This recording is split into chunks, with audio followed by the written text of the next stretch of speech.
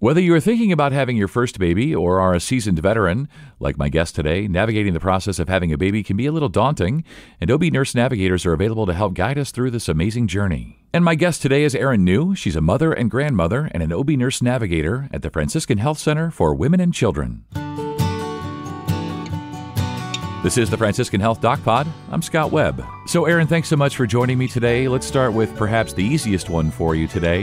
What does an OB Nurse Navigator do? What do you do on a daily basis? My day takes on its own path, but just as my job description says, I'm a navigator. So I work with our expectant families who are having a baby either soon or in a few weeks or in a few months, and sometimes with families pre-pregnant to help start planning their family and to grow their family.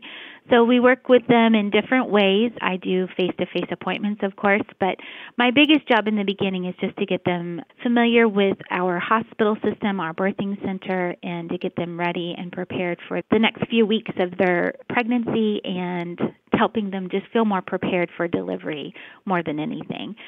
Finding an OBGYN is usually the first thing we do. So if they've not already gotten established in an office, we find the perfect fit for them, and that's based on lots of different reasons. So that first contact with an expectant family, a lot of it is just some questions that I ask them so I can help them find the perfect doctor. And then once they get to that first appointment, it's keeping in contact with them throughout the rest of their pregnancy, helping them navigate the OBGYN office, helping them navigate the hospital system, getting pre-registered, and lots of things. So I'm really like that support person, your doula, your friend, your mom, big sister.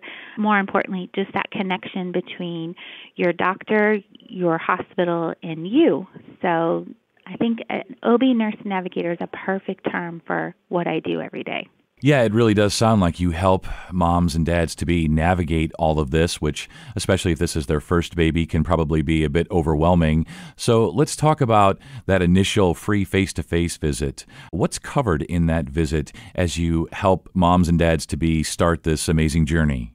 First of all, I get just a little brief health history. So if they don't have an OBGYN, it's important to get that done and get that selected. And based on their health history, if they maybe have some significant chronic health issues, we want to get them into an OBGYN that specializes in that. So initially, it's just that quick little health history, talk a little bit about how they're feeling, talk a bit about diet and nutrition, the importance of taking prenatal vitamins right away, getting that first appointment set up, of course, and how and why it's so important to keep those prenatal visits.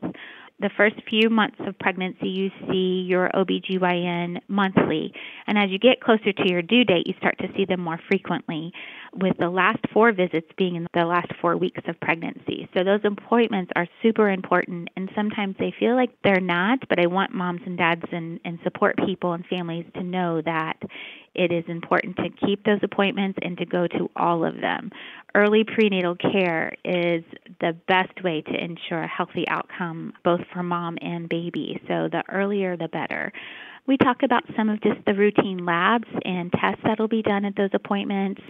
We talk a bit about some other tests that they may need if they're in a high-risk health situation. And then, of course, we get them starting to feel familiar with the hospital and the resources and services we offer here. So things like prenatal, childbirth, breastfeeding classes. We do have a free car seat safety clinic, so we get connected with that. We talk about the hospital, of course, and what they can expect when they're here. And as they go through their pregnancy, at certain points in their pregnancy, they'll have times where there's special screening and tests and things that are done, and we can elaborate a little bit more on that and plan for that. And then as they get closer to delivery, I bring them into the hospital and do a private tour with families so that they can see what door they're going to use on delivery day. Support people are always a little anxious about where do I take her, where do we check in, how do we check in, so that process. So from the beginning until the end, I'm here to just help them prepare and get ready for the big day, which is usually delivery day and their hospital stay. I know that one of the things that people do now, parents-to-be do, is they put together a birthing wish list. So what is that exactly, and what types of things might be on someone's list? Yeah, so birth wish list, I like to use wish list rather than birth plan. Birth plans are great, but they can be a little intimidating to families. So a birth wish list could be, I want to come to the hospital and deliver my baby, and you tell me everything that I need to do or need to know. It could be very comprehensive. A birth plan could be, I come into the hospital, I want no medications for my delivery, I want just my support person present for delivery. It can be very specific to what their wishes are. But what's nice with a birth plan or a birth wish list is that if moms and support people can sit down together and come up with what their thoughts or what their feelings are and what they hope to happen for their delivery, and then things maybe go a different path, they sometimes are a bit more prepared for that.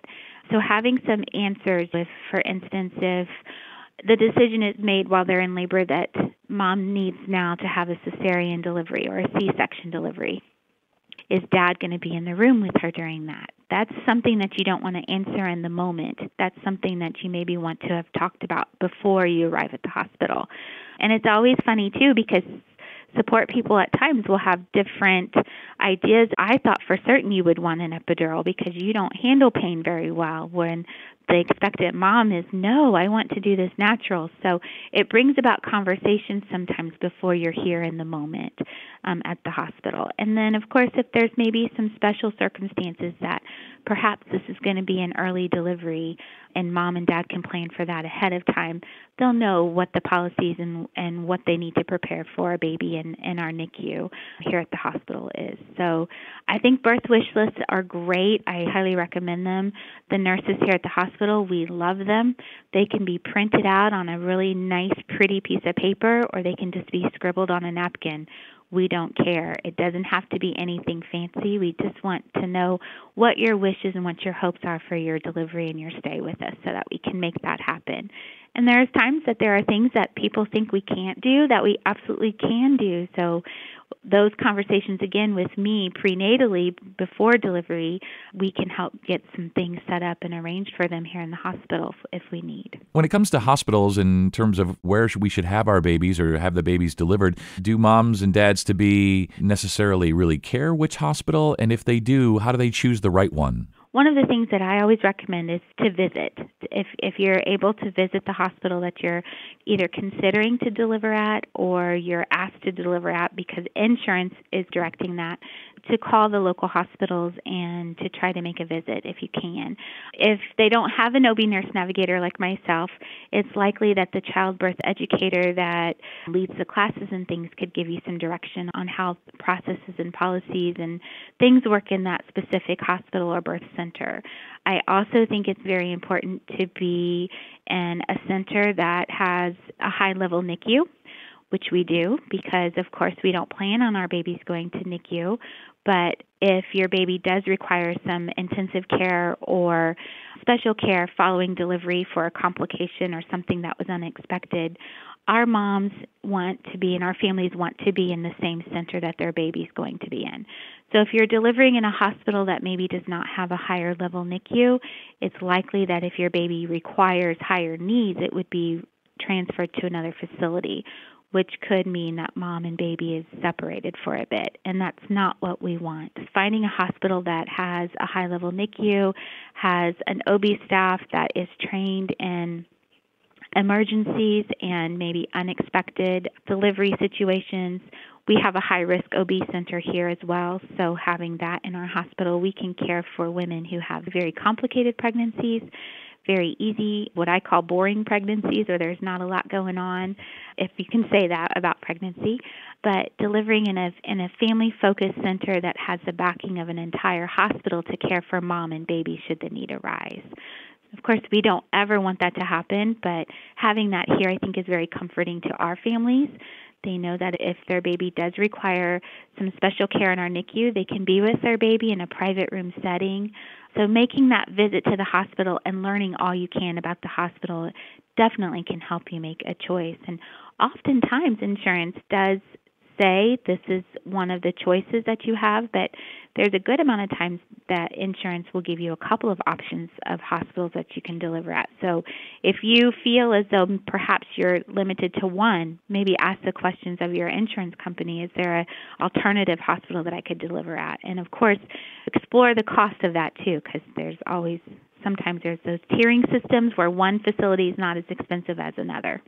And Erin, what concerns, if any, should parents have about having a baby during the pandemic? And you mentioned support people, and so in the past it could have been maybe the whole family that was there after the baby was born, but now we're just talking about mom and a support person, right? Yes, we are. Our hospital, as well as many others, are only allowing the one support person to be with the laboring mom. Often when we have a baby, we have this big dream of grandma and grandpa or big brothers and sisters coming in to see their new baby brother or sister after delivery, and extended family and friends coming and things, and that is not what's happening right now. So it's been very hard for some of our moms and dads and support people and expectant families. Some of those dreams that they had or thoughts that they had of what was going to be is not happening, and it's unfortunate, but it's actually a little bit of a blessing too. When you're in labor and you're waiting for a baby and you've got a whole room full of people out in the waiting area, you feel like you're the show a little bit. Like you're the one that's got to get this entertainment happening and going so these people can see this baby and go home. And there's a little bit of silent stress, I think, for families sometimes when there's a lot of people in the hospital. And it's not that they don't want to share that experience with their family, but I think having just that one support person with you, it's very calming. You don't feel as rushed. You're able to breathe and take the time to enjoy the experience. And it's a very special time. And you are going to get to share that baby with your family and your extended family and friends for a long time. So cherish the time that you have, the quietness that you have in the hospital right now. After you have your baby, I think our nurses, and it's a bit selfishness of us, I know, but we love spending time teaching new moms and dads and parents how to care for their baby and how to feed their baby. And when we're coordinating with visitors coming in and out, that sometimes takes away from our time with new parents, and then going home is a little bit more of an adjustment. So having all the time that we need with new families here in the hospital has been a huge blessing to us. We feel like our moms and parents are going home feeling better prepared to care for a baby and rested. They're having time to spend and bond and enjoy their baby without having to worry about looking all perfect and pretty and having baby fed and ready for grandma when she walks in the door. COVID is very scary right now, especially for our expectant moms. Appointments in the office are different. Most likely support people are not able to go. It's just the expectant mom going for her appointments, so those prenatal visits are looking a lot different.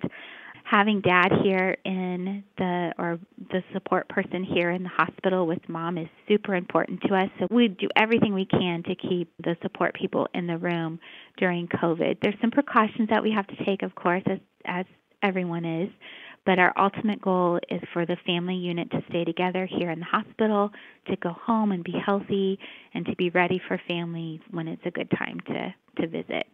We definitely recommend follow the recommendations of the pediatrician on when it's a good time to maybe have visitors or people to the house to meet their new family member. So definitely reach out to your pediatrician or your doctor and ask those thoughts of what they have. They'll have the latest and greatest updated information and what the best plans and actions are at that time. Yeah, they definitely will. And Erin, so great having you on. You're just so upbeat and positive. It's such a great conversation, and you've really covered all the bases. Anything else, though, that we want to tell moms and dads to be as they think about and begin this amazing journey? I think one thing I would like to add is prenatal classes, and we talked about that a little bit. They're so important. They're so helpful. They can seem a little overwhelming in the moment, but there's a lot of things that you hear great birth stories from your grandma and your aunts and your friends, but being in the classroom, especially those that are taught by the hospital that you're going to be delivering at, can be specific to the plan or the care that you're going to receive at that facility. So taking those classes really helps you prepare for more than I need to know how to have a baby. It really helps you understand what you might need to bring to the hospital, what you might want to bring. And again, it opens up those conversations with your support person about plans for delivery day. So classes are super important. All of our classes right now are virtual. Many hospitals are offering that. So please reach out to your birthing center or ask your OBGYN if you're not sure how to connect with the people that are offering classes to your facility. Of course, we will give classes to anyone. So if you're not delivering here with us at Franciscan Health, we'd be happy for you to join us for our virtual classes, and we can give you some basic knowledge, some general knowledge on babies and things. And really just to enjoy the journey. Pregnancy, those normal discomforts of pregnancy can be pretty darn uncomfortable, but they go away. After you have that baby and you meet that baby for the first time, all of those discomforts and those worries and those scares are gone. So enjoy that pregnancy. Don't focus too much on the news and what's happening out there. And if you have questions or you're worried about something or scared or not sure what to expect, reach out to your OBGYN, call the nurse practitioner in your office, call me, let us answer some questions and put those worries to rest. Yeah, that covers it, and a great way to finish. I think we covered everything today. I hope this helps moms and dads to be. It's such an exciting time, even during COVID, and as you say, just focus on having your baby, focus on loving your baby and your family and all of that, and leave the news to everybody else. Thank you so much for your time, and you stay well. Oh, thank you. To schedule your free OB Nurse Navigator appointment, email guidingyou@franciscanalliance.org or call 317-528-5224. And we hope you found this podcast to be helpful and informative. This is the Franciscan Health DocPod. I'm Scott Webb. Stay well.